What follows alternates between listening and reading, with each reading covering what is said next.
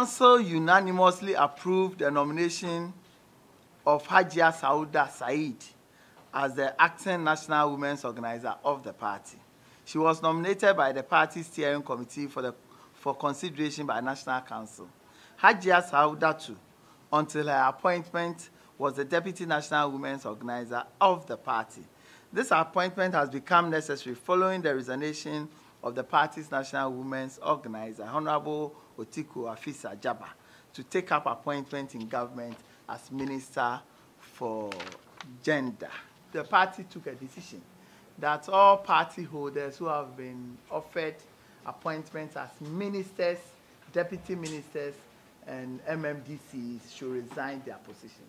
They've all complied to this decision by National Council. So as we speak now, regional chairpersons and deputies and officers who are ministers, who are deputies, have all resigned, and proper replacement based on our constitutional dictate has been done to replace them.